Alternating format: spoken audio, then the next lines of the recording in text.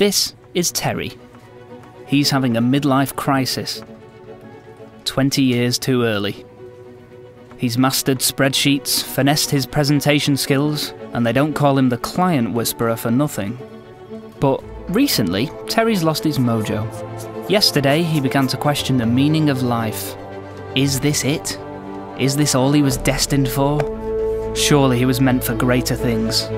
Surely he could apply his communication skills for the greater good, help solve problems around the world like education, poverty and hunger, and return a born-again Terry, motivated to lead his company into the future.